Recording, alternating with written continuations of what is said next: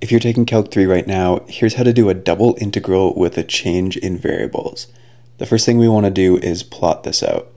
So if we do that, we'll see that this is a really weird shape, and it would be hard to integrate without changing our variables first.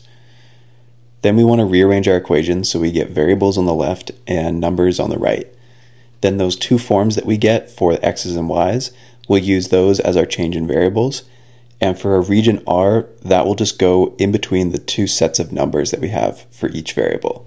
For u, that'll be between 1 and 2, and for v, that'll be between 1 and 3. The next thing we need to do is figure out an equation for y squared, which is in our integral. So if we work backwards, we can figure out that that is u times v. Then we can use our equation for our Jacobian. In this case, we're going to do 1 over the Jacobian, and if we do that, we'll get our Jacobian as 1 over 2 times v. Now let's erase all this stuff and just keep the stuff that we need, which is our equation for our Jacobian and for y squared. Now we can start to set up our double integral. So we started off with region R y squared dA. Now we can set up our double integral between our limits of u and v. Our y squared, we can replace that with u times v, and then our dA becomes the Jacobian times dv du.